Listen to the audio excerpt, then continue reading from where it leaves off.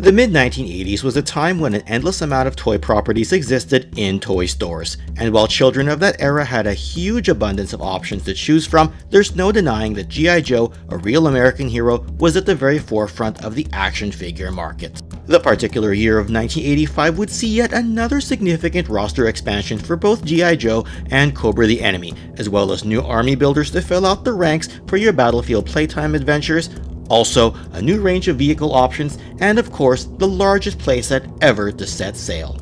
Yes, there's no doubt that G.I. Joe was now at the apex of its existence, what with an ongoing comic run, now with several years worth of issues to read, and its first full-length animated season in this year for children to enjoy as part of their Saturday morning cartoon viewing schedule. And on that note, we can look back at this impressive year of G.I. Joe as a toy line. So let's take that stroll down memory lane once again, because we're going to talk about the history of G.I. Joe, a real American hero, in the year of 1985.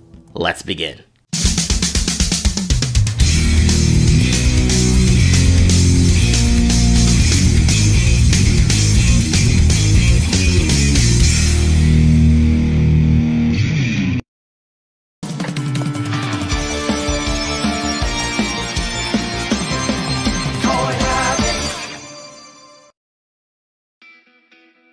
Where does one even begin when it comes to G.I. Joe in 1985? The franchise was already hugely successful by this time, and yet they still found a way to add more characters, vehicles, and playsets that would be considered as vital for both G.I. Joe and Cobra in the decades that would follow. Indeed, G.I. Joe stood out among the peak runs of similar, boys-targeted action figure lines at the time, and still stood tall when other new toys would rise up to compete for their own market share in the action figure industry. It was a fun time to enjoy pop culture as a whole, what with one smash radio hit after another, giving us a great selection of catchy tunes. Plus, some epic, rewatchable movies at the box office for us to watch time and time again, as well as the debut of some great sitcoms and drama series on the small screen to view when our cartoons weren't on the air. As for the range of G.I. Joe figures themselves, let's dive right in and see what this year's roster looked like. While Hawk and Duke would appear in earlier years, G.I. Joe expanded their leadership structure with their warrant officer, Flint. Someone who's not only important as a toy, but also in both the Sumbo animated run as well as the various comic series available. Flint is usually portrayed as a responsible, more serious type among the Joe ranks. Multi-specialized as not only a field leader, Flint is also trained as a pilot as well as being a Rhodes Scholar. It's worth noting that Flint and Lady Jaye's daughter, Marissa Fairborn, would play an important part in Hasbro's other big toy line at the time, the Transformers. On that note, the entire Fairborn family remains as favorites among action figure lore enthusiasts right up to this day. And speaking of Lady Jaye, she made her action figure debut in this 1985 year as well. Ultimately, her figure's likeness probably isn't as accurate to her animated appearances compared to other characters, but she's still considered a must-have to any G.I. Joe collection, given how important the character is across the various forms of media entertainment. The figure comes with her signature javelin amongst the rest of her gear loadout, and the Sunbow animated series featured her heavily. She was even shown to be a relative of the Cobra arms dealer Destro during the Season 1 episode known as Skeletons in the Closet. Different environmental and specialty themed figures were all over this wave of figures. There's Airtight, who's known for venturing into hostile environments, and in particular that of chemical, biological, and radioactive places if we're being specific. There's also Alpine, the mountain trooper with one of the most detailed gear loadouts in the entire G.I. Joe range. He's definitely someone you'd want to take with you on high altitude missions. You also had Barbecue with a pretty hefty gear loadout for his firefighting missions. His file card lists him as being one of a long line of people in his family with a firefighting background. G.I. Joe would also get their primary desert trooper in Dusty. Right at home in the desert, Dusty is also a repairman and maintenance person as a secondary specialty. Dusty's featured quite heavily in the two-parter Sunbow animated cartoon episodes known as The Traitor, where he infiltrates Cobra under the orders of a secret plan orchestrated by him and Duke. Of note, Dusty's file card name lists him as Ron Tador, the last name of which is the reverse spelling of designer Ron Rudat's name. Take note that Dusty does take on the Rudat last name with the proper spelling in the Sunbow animated series, and don't lose his hard-to-find bipod if you happen to get one in your collection. And we go from desert over to Arctic, joining 1983's Snow Job as yet another Snow Joe, Frostbite. With his large rifle in tow, Frostbite is right at home in cold temperatures as indicated by his bio card. But Frostbite's most distinguishing feature is that he comes packed in with the ever so iconic Snowcat vehicle, and also one of my personal favorites as well. Packed in with a ton of missiles and armaments, the Snowcat is often people's first choice for Arctic-based G.I. Joe vehicles, and comes with a really cool cat logo to boot.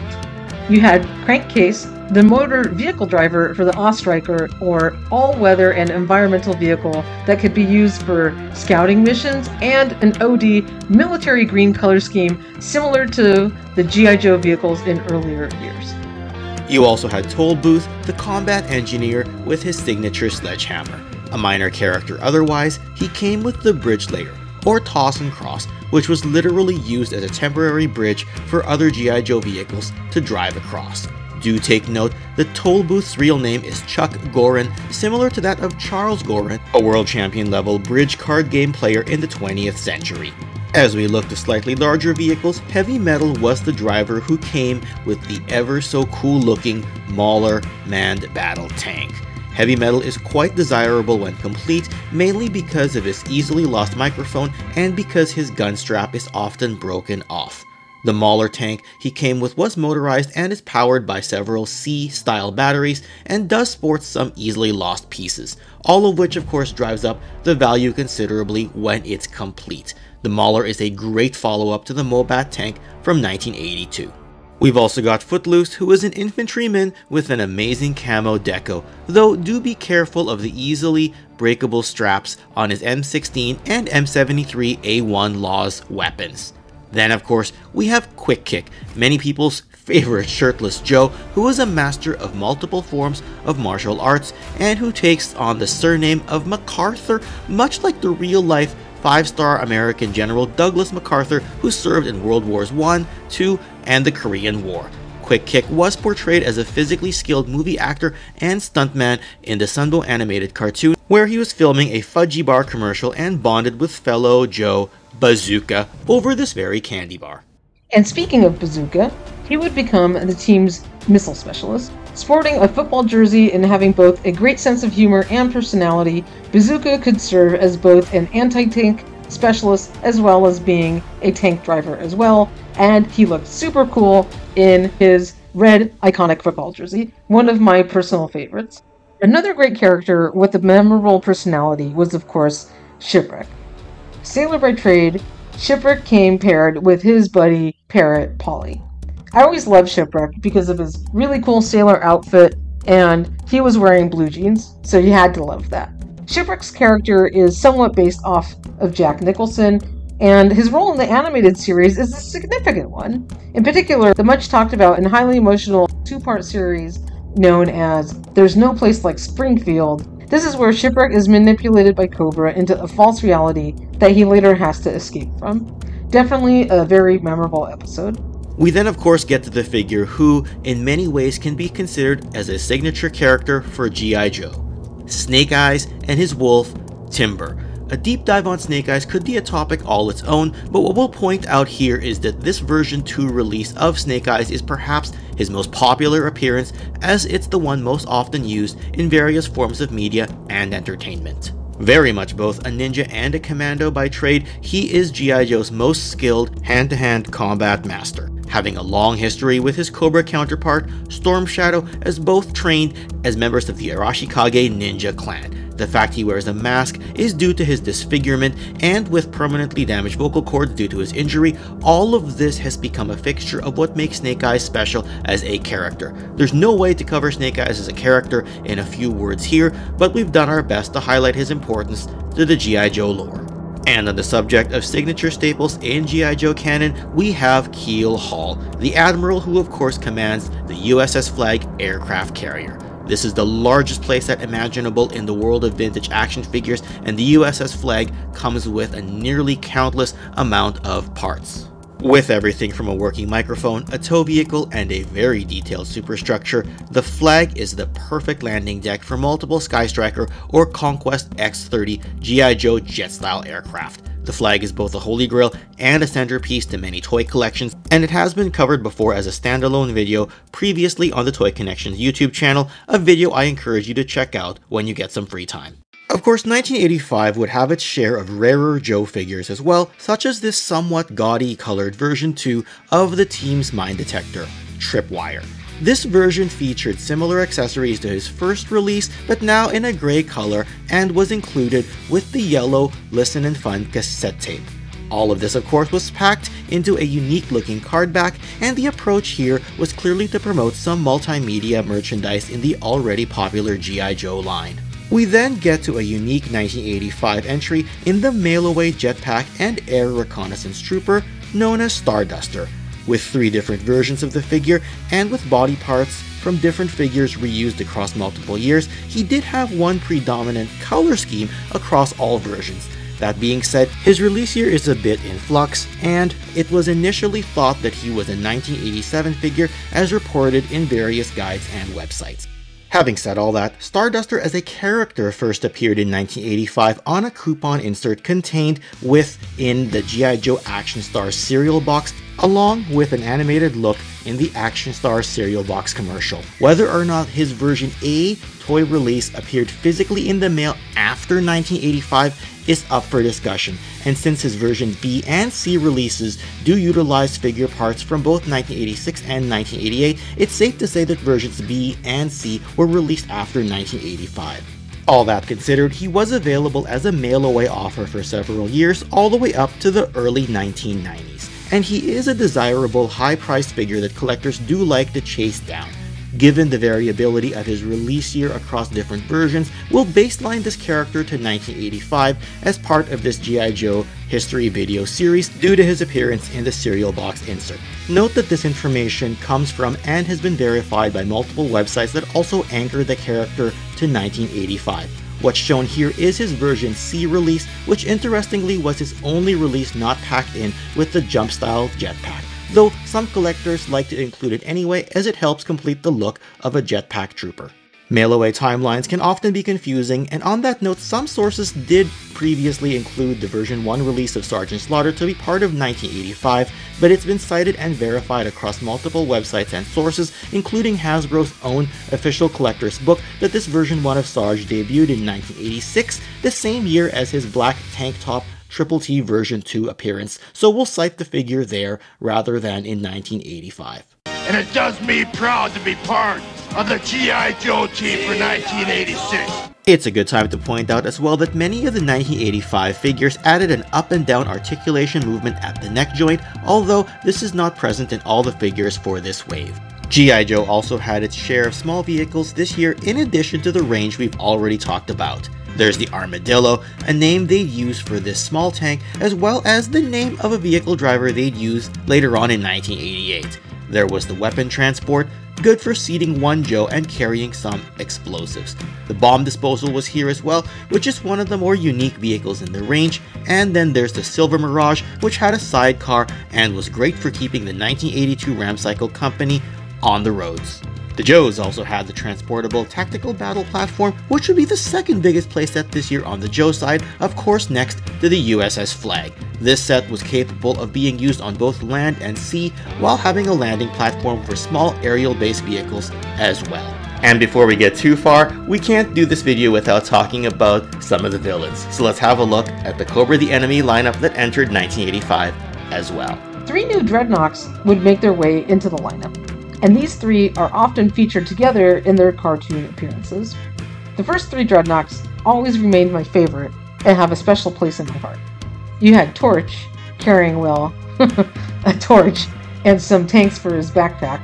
Then you had Buzzer, who came with his chainsaw, axe, and a backpack and gas can. And rounding out this initial trio was, of course, Ripper, loaded with his Jaws of Life, rifle, and power pack. All in all, this was a great start to the expanding ragtag biker gang that would serve as a support group to Cobra the Enemy for years to come. Always loved this group of Dreadnoks, and I found myself always displaying them together, and it seems that they remain together on my shelf display to this day. And while the Dreadnoks were a more rough and tumble grouping, the Crimson Twins, aka Tomax and Xamot, represented a more polished side to Cobra. This pair of twins co-run extensive enterprises of Cobra front operations where they employ their Crimson Guardsmen. And these two have always been shown to have amazing acrobatic skills, being formidable in the field of battle. That said, the cartoon showed a unique connection between them, where if you managed to harm one of them, the other would feel it as well. Either way, they are a must-have for your G.I. Joe collection. The twins would head up their own army builder, namely the Crimson Guard, who were more of an elite force than your standard Cobra, the enemy soldier.